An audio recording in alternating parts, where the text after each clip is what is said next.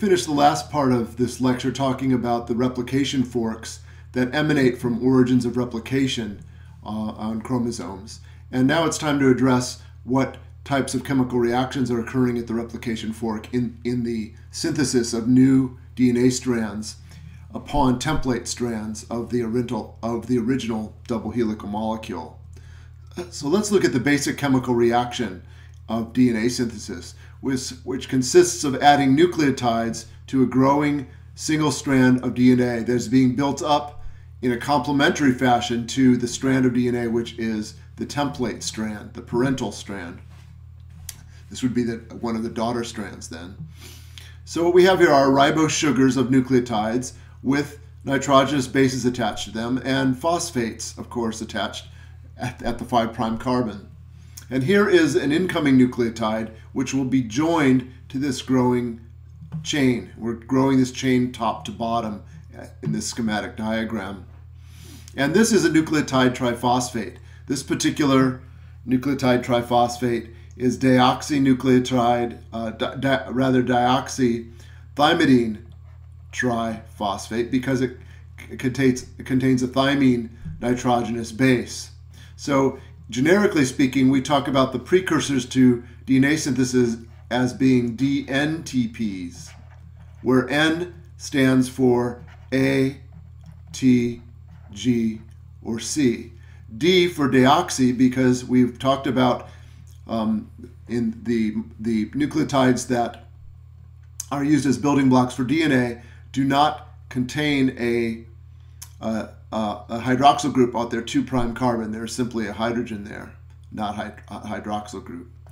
So there's a hydrogen here, not a hydroxyl group. So they're deoxy at the 2' carbon position. They have a hydroxyl group on the 3' carbon. This would be the 3' carbon.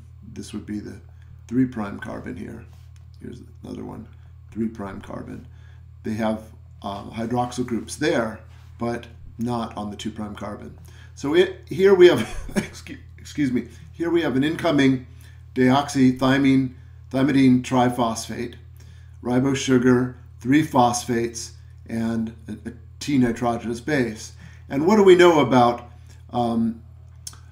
nucleotide triphosphates? We know that, for example, ATP, which is the energy currency of the cell, can be hydrolyzed to ADP plus PI and thereby release energy because of these high energy phosphate bonds.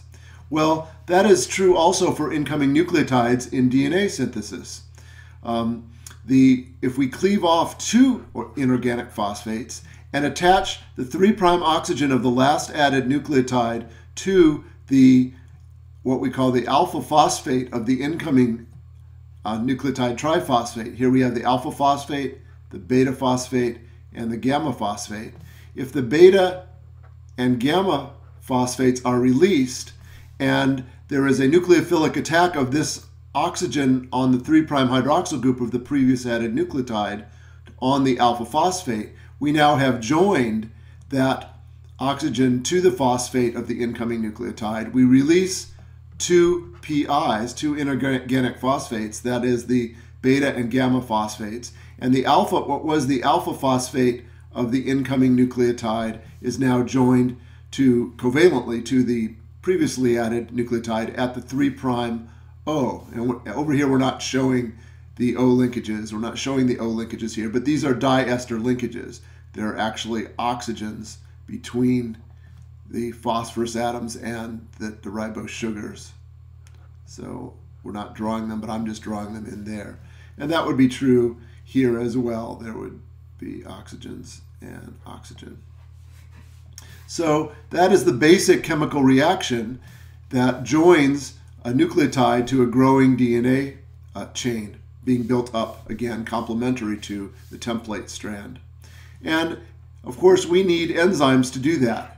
And the main enzyme for bacteria, for E. coli, is DNA polymerase 3, that is catalyzing this chemical reaction, catalyzing this chemical attack, this nucleophilic attack of this oxygen on the alpha phosphate. So what about the enzymes that conduct DNA synthesis. Let's talk a little bit about this in historical contexts and talk about some of the enzymology.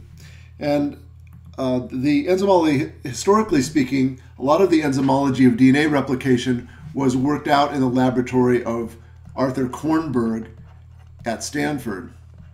And Kornberg and his co-workers isolated extracts from E. coli, the human gut bacterium, and they would isolate extracts, and they would fractionate those extracts. And the idea was to isolate, the goal was to isolate enzymes from the bacterium that could polymerize DNA in vitro, that is in a test tube. So they sought to identify the enzymes responsible for DNA synthesis by isolating biochemically from extracts of E. coli different enzymes that would be capable of polymerizing DNA in vitro, that is, polymerizing nucleotides into DNA. And so they would use labeled nucleotide triphosphates. So they would have, say, here's a nucleotide. Here's the nitrogenous base. Let's say it happens to be A. It's the first carbon, second carbon, third carbon has an OH on it, fourth carbon, fifth carbon, and then O, P, O, P, O, P.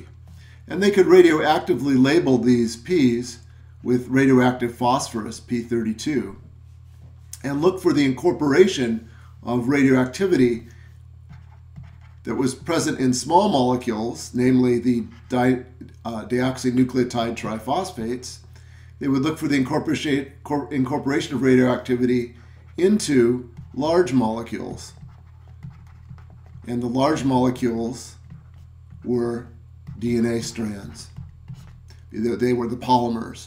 So they looked for the incorporation of monomers into polymers that were catalyzed by particular enzymes, and they wanted to characterize those enzymes. And Kornberg and his co-workers found several interesting things in the enzymes that they isolated that were capable of polymerizing DNA. One of the first properties they noted was that these enzymes could only synthesize DNA in the 5' to 3' direction, not 3' to 5'. Now you know what we mean by the 3' to 5'. That refers to the polarity of the sugar phosphate backbones on double helical DNA. So in the synthesis of a new strand of DNA, the direction of synthesis could only proceed in the 5' to 3' direction. And that you should realize that that's what we've drawn here. We're synthesizing from the 5' to the 3' direction. And in so doing, there will always be on the last added nucleotide a free hydroxyl group attached to the 3' carbon, and that's why that is the 3' end. And likewise, up here we have a 5' end of the molecule. So we're synthesizing 5' to 3', not in the reverse direction. So that is our first property that we have there. We have 5' to 3' synthesis. So we're looking at the properties of DNA polymerases that were being characterized by Kornberg's lab. So DNA polymerase is an enzyme that can synthesize DNA. Second of all, the polymerases exhibited a requirement for a primed template. And what do we mean by that? Well, when Kornberg provided his enzymes that were capable of synthesizing DNA with single-stranded DNA template, you would think that, well, provided deoxynucleotide triphosphates, that an enzyme capable of synthesizing DNA would simply add nucleotides to this growing chain and build up a new daughter strand, a new strand of DNA complementary to the template strand. This would be the template strand. That would be the template. But in fact, that was not true. So that did not work if he just had single-stranded DNA. On the other hand, if he provided his enzymes with a primed template in which a short stretch of double-stranded DNA existed, this is the template strand now, and we'll call this the primer, which is a short stretch of DNA complementary to the template, which primes the template for synthesis. Then, given that, from the end of the 3' end of the primer, 3' to 5' down here, from the 5' end, from the 3' end rather of the primer, then new synthesis of DNA would occur. So given a primed template, then DNA polymerase is capable of synthesizing a new strand of DNA, incorporating nucleotides into the growing strand. So we need a primed template for the DNA polymerases to work. So far then we have two things. We have one, 5' to 3' synthesis, and two, we need to have a primed template. And the template is always read. The template is read in the 3' to 5' direction, given that synthesis always occurs in the 5' to 3' direction. That means the template is being copied, being read in the 3' to 5' direction. And another feature of the polymerases that Kornberg and colleagues characterized is that they exhibited a phenomenon or a characteristic called processivity. They were processive. And what that means is that DNA polymerization exhibits processivity, is that the enzymes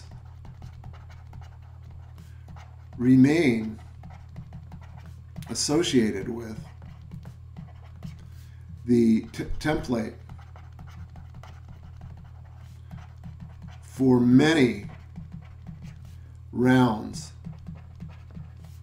of nucleotide addition.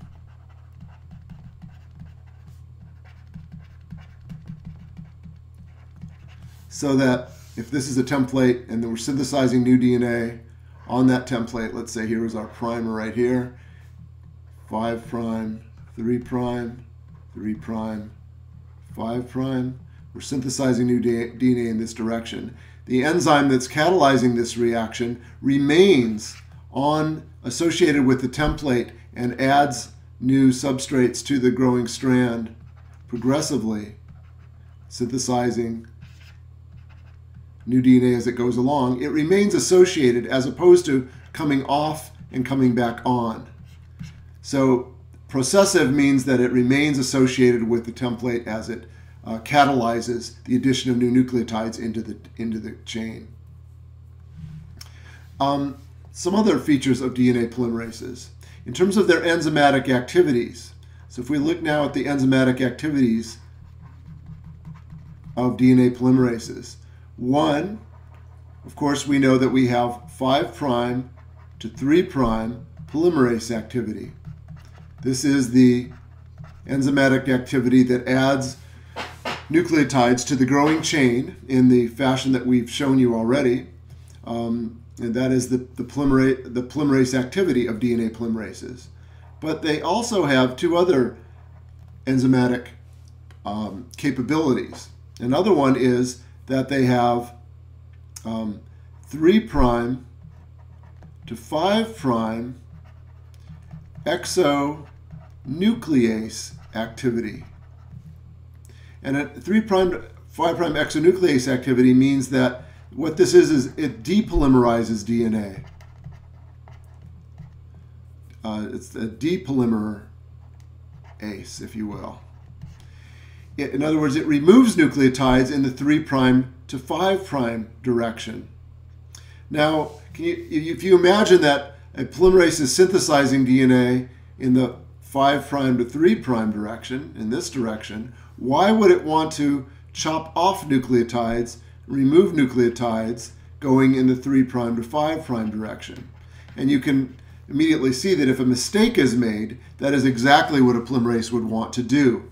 It would want to back up and chew off any mistaken nucleotides containing the wrong nitrogenous base, for example, that had been added if it had made a mistake, and then re-engage its polymerase, 5' to 3' polymerase activity to insert new nucleotides then in the correct direction once defective nucleotides or the wrong nucleotides had been removed. So what this activity excuse me, constitutes is a proofreading activity.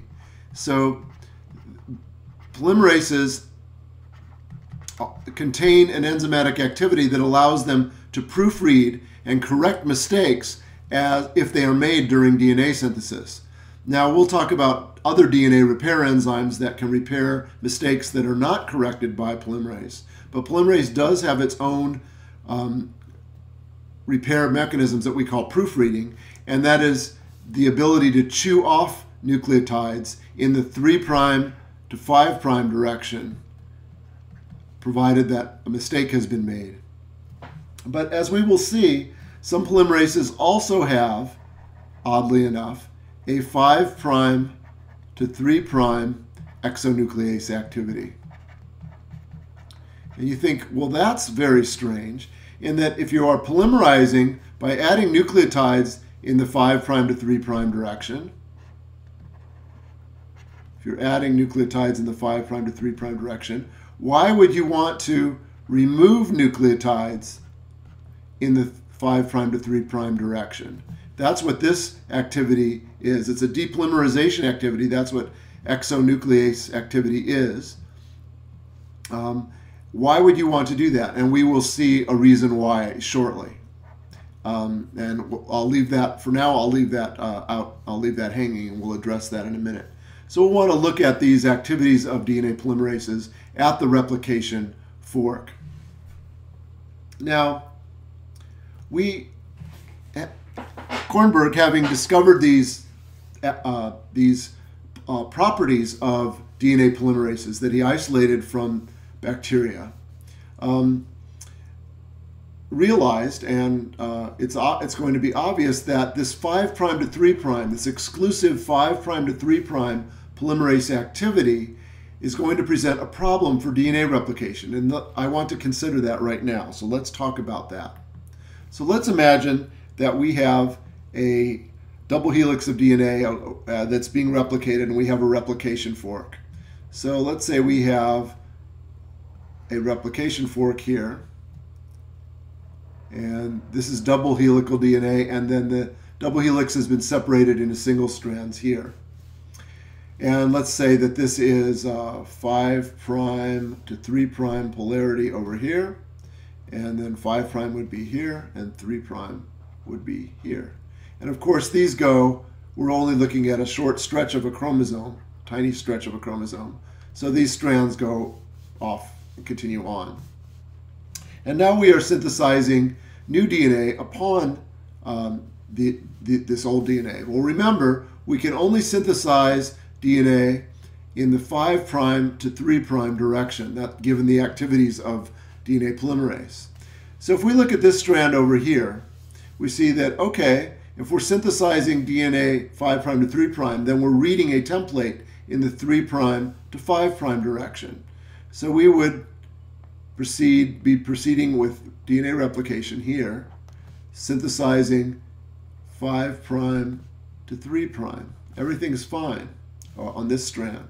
But over here on this strand, we have a problem. We can't be synthesizing 5' to 3' here, because that would not be an anti-parallel strand. So instead, we've got to initiate replication from the point at which single-stranded DNA starts. So we must synthesize DNA like this, 5' to 3'. Well, okay, that's all right. But let's look what happens now when we look at a little further down the line here. So now we've opened up more of the double helix. We've separated separated out more. And so we will have continued to synthesize new DNA over here. Everything's continuous and everything's fine in the 5' to 3' direction. Here we have 3' to 5'. Here we have 3' and 5'. And here what we have is this molecule right here will exist now here. So that's what we have synthesized previously. That's this molecule. So we have to now start anew in order to synthesize 5' to 3'. We've now got to synthesize a new DNA molecule. As the double helix has opened up to allow for further replication, on this strand everything has been continuous. But on this strand, synthesis has to be discontinuous. 5' to 3'. And notice that it's discontinuous because we synthesize a short stretch and then we have to synthesize another short stretch. And there is a gap between those newly synthesized daughter strands of DNA. So on this strand, we have continuous replication, and we call this the leading strand. That is where DNA synthesis is continuous. And this strand we refer to as the lagging strand,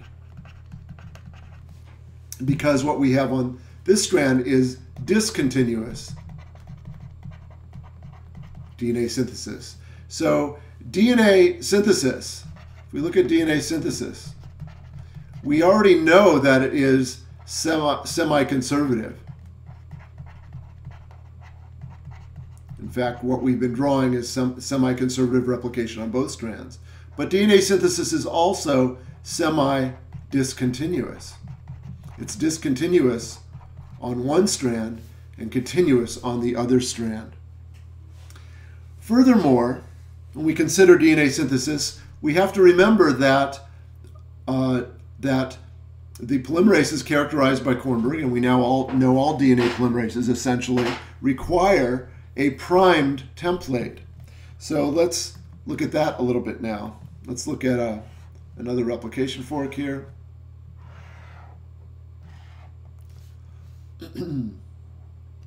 Well, on the leading strand, at some point there had to be the synthesis of a primer, and then new DNA was built off the end of that primer. And it turns out that for DNA polymerases to work, there actually is synthesized an RNA primer at the beginning of DNA synthesis. And on the leading strand, that RNA primer will have been started at an origin of replication. That would have been inserted at an origin of replication by an enzyme that we will call primase. It is an enzyme that synthesizes a short stretch of complementary RNA that is complementary to the DNA at the origin of replication. And that RNA primase synthesizes that, and then DNA polymerase comes in and is capable of, then polymerase comes in. Polymerase comes in and synthesizes a new strand of DNA. This is on the leading strand. Well, on the lagging strand, every time a little bit of DNA is opened up, we need to have a primer here that is needed to be synthesized, and then new synthesis of DNA occurs in the 5' to 3' direction. And then every time the replication fork opens up more, we must synthesize a new primer and then build on that with the DNA polymerase. So there is a need for constant primase activity on the lagging strand. This is lagging, and this is leading. So on the lagging strand, we must constantly synthesize new primers that can then be built upon by DNA polymerase. So we've got to have DNA polymerase acting here as well. Polymerase is here. And then we must remove the RNA primers from DNA, otherwise our DNA would contain RNA in them. So we must remove the primers, primer removal, and we're going to talk about that in just a second here. And also when those are removed, I'll just remove those here. When those are removed, we must find a way to seal the nicks in the strand of DNA that exists between the fragments produced by DNA polymerase on the lagging strand. So we're going to require a ligase or a joining activity, an enzyme that can join the fragments of DNA that are produced on the lagging strand, as we will see. So let's examine the replication fork now, having identified some various activities that are required, and we'll identify more shortly. So let's look at this now in a little more detail.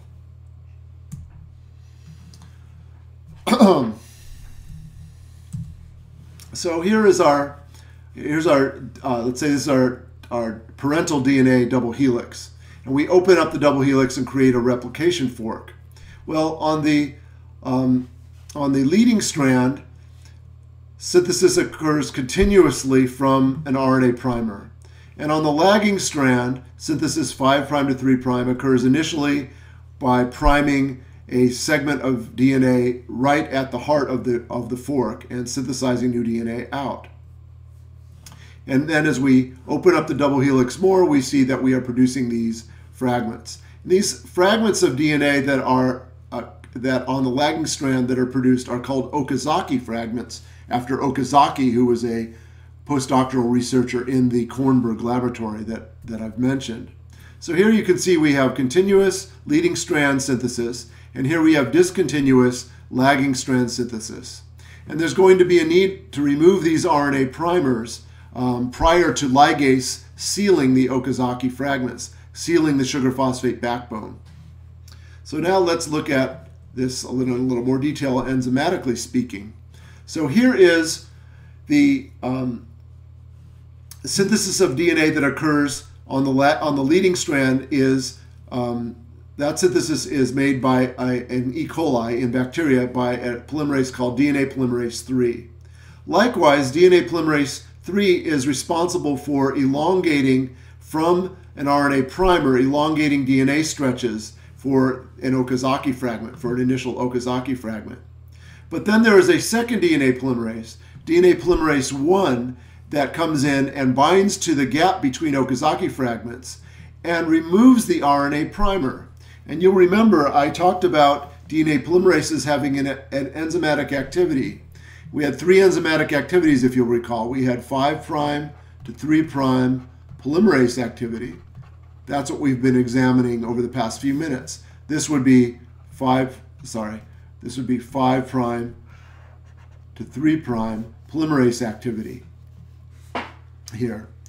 And on the leading strand, again here we would have 5' to 3' polymerase activity. But polymerases also have proofreading activity, which is 3' to 5' nuclease activity, the removal of nucleotides in the 3' to 5' direction, chopping them off if mistakes were made, moving in this direction. But also, there is a 5' to 3' nuclease activity. And I said, well, that's kind of paradoxical in that if you're polymerizing DNA in the 5' to 3' direction, if you're synthesizing DNA 5' to 3', why would you want to remove nucleotides going 5' to 3'? That seems like an odd enzymatic activity. And that enzymatic activity is to remove RNA nucleotides from Okazaki fragments moving in the 5' to 3' direction. And as those are removed, the 5' to 3' polymerase activity comes in and inserts new DNA precursors, that is, deoxynucleotides into a DNA molecule. And then, after that is done, what we have is a continuous DNA molecule, except for a gap that still exists between what would have been Okazaki fragments, and the enzyme DNA ligase seals that nick in the sugar phosphate backbone of Okazaki fragments. It joins together the phosphorus and oxygens in the sugar phosphate backbone to create an intact double helix. So we see there are the enzymatic activities at a replication fork are rather complex, and this is greatly simplified. Let's remember the activity of our primase enzyme, our RNA primase enzyme, that builds an RNA primer at the origin of replication for the leading strand, and continuously on the lagging strand, new primers have to be built every time a little bit more of the parental double helix is unwound. So the lagging strand requires continuous, or regular, I should say. It requires regular primase activity, whereas for the leading strand, we only really needed primase activity at the origin of replication, and from then on, DNA synthesis is continuous. Well, things get even more complicated, so let's look at some more of the complex machinery, molecular machinery that is required at the replication fork. And here's an enzyme that we haven't mentioned before called helicase. A helicase here is needed to unwind the parental double helix into single strands, which can serve as templates for new strand synthesis. And as you might imagine, since there are hydrogen bonds linking the two strands of a double helix together, to break those hydrogen bonds requires energy, and helicase requires the energy of ATP to do its work. It hydrolyzes ATP in order to unwind the double helix. So considerable investment of energy is required to separate the parental strands into single strands that can be used as templates. But if you can imagine, let's imagine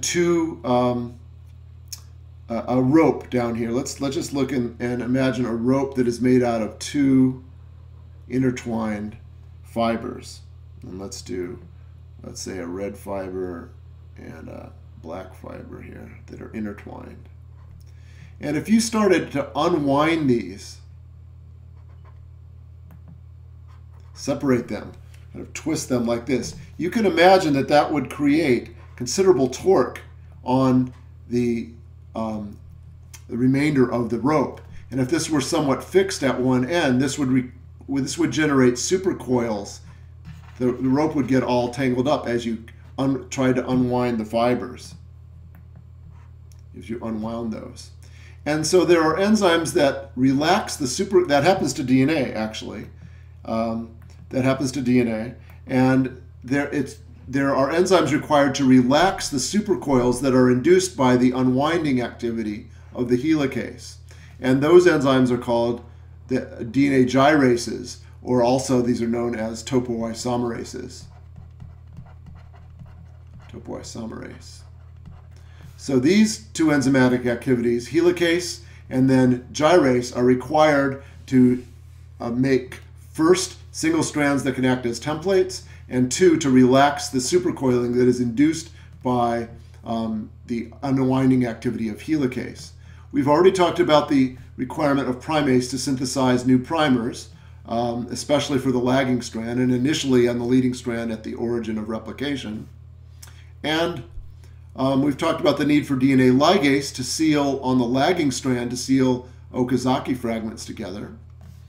And we've talked about the two polymerases at the E. coli replication fork. First, DNA polymerase 3, that is active on the leading strand and is also active on the lagging strand, building new DNA from the RNA primers that have been being built here.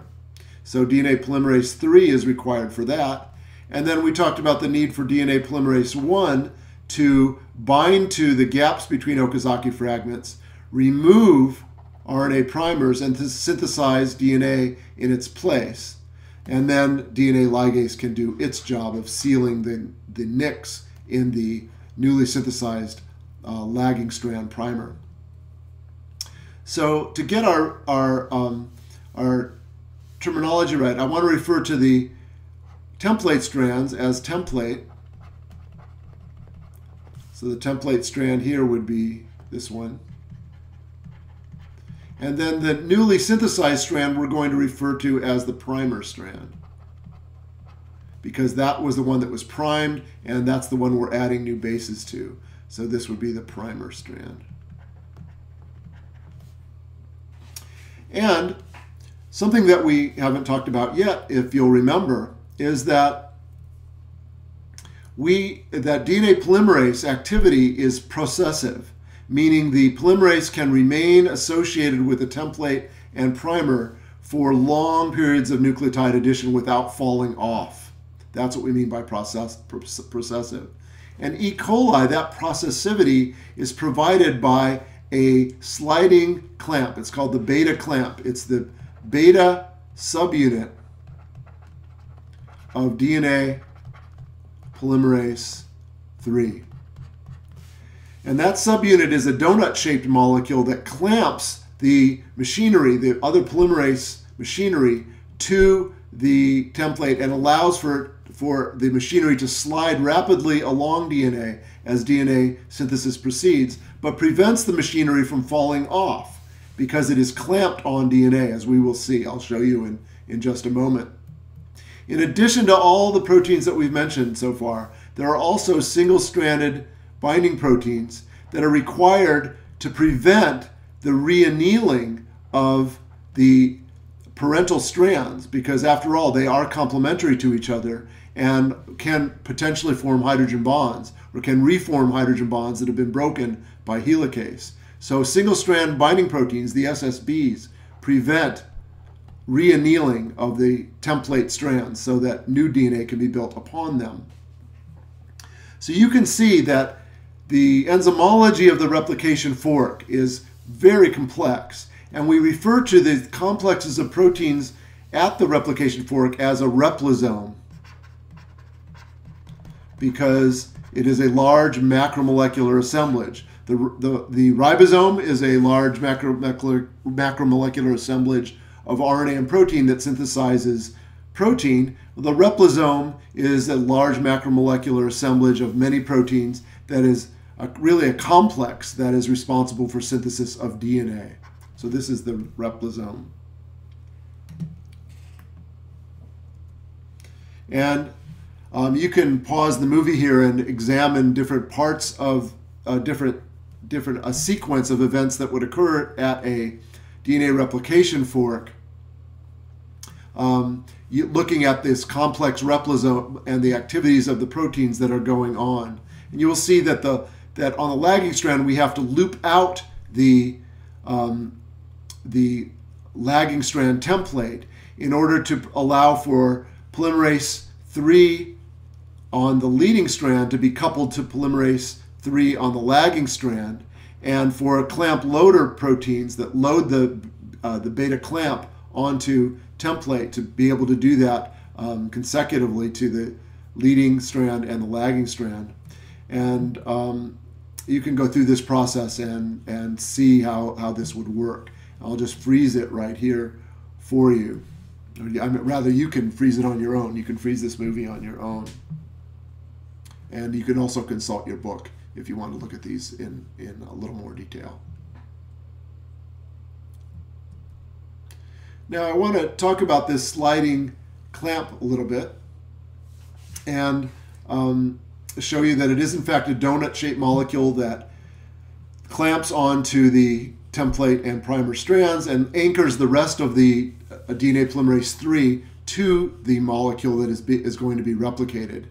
And I want to talk a little bit about the structure-function relationships of this molecule. So that's what I'm going to do right now. This is the E. coli DNA polymerase 3 beta subunit. That is the sliding clamp, the beta clamp, the sliding DNA clamp that anchors the polymerase machinery to the molecule being replicated. And what we can see immediately is that this is a dimer. This protein is a dimer consisting of two identical subunits joined head to tail. And there's a prominent hole in the middle which will clamp onto DNA. And if we look at the head to tail arrangement of these monomers, we can see them as follows, coloring the amino ends blue and the carboxy ends red, and everything else in between intermediate shades, green and yellow. We see that we have an amino end of one monomer here and the carboxy end over here, and then that's so head to tail, and then here we have head to tail, amino end of this monomer, carboxy end of the monomer over here. And if we look at the carboxy termini of the monomers, and we'll highlight those in a red space fill, you can see that they project from the molecule, from prominent loops of the molecule, here and here. And this surface of the molecule is consisting of those loops are what interacts with other parts, other subunits of the polymerase, and allows this molecule to hold those other subunits of the polymerase down to the template as this sliding clamp moves along the DNA. And what you can see is that for each monomer, here we have a dimer, for each monomer there are alpha helices which line the center, the donut hole, if you will. And those alpha helices are going to play a very important role, as we'll see, in the properties of this sliding clamp that allow it to move rapidly along DNA. So let's look at the 35 angstrom diameter hole in the middle here of this molecule and look at those helices. And if we model DNA in the middle of this, here's DNA shown, and what we will see is that, just a moment please, stop rotating. What you will see is that these alpha helices line the cavity that clasps DNA, and that if we look at the orientation of the grooves of DNA, notice that the grooves are running, let's say in this orientation, they are running like this. They are running in, let's say, a 2 o'clock to 8 o'clock kind of orientation. Those are the grooves of DNA. But if you look at the helices, they are running in a, say, 4 o'clock to 10 o'clock direction. That is, the axes of the alpha helices that line the cavity that binds to DNA are running perpendicular to the grooves of DNA. And it is that perpendicularity that prevents the protein from engaging the DNA, from engaging the nitrogenous bases in the grooves of the DNA too tightly. That perpendicularity prevents a tight engagement and allows this molecule, although clamped on DNA, to slide along it in a very rapid fashion, which you need if you're going to replicate DNA quickly. And so this sliding clamp has structural features that allow for its very interesting function.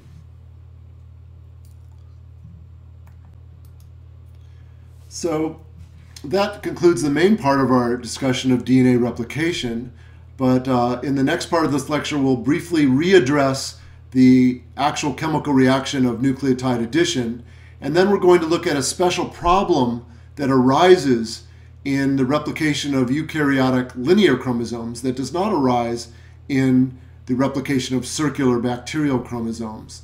And so those two features are what we're going to address in the next part of this lecture.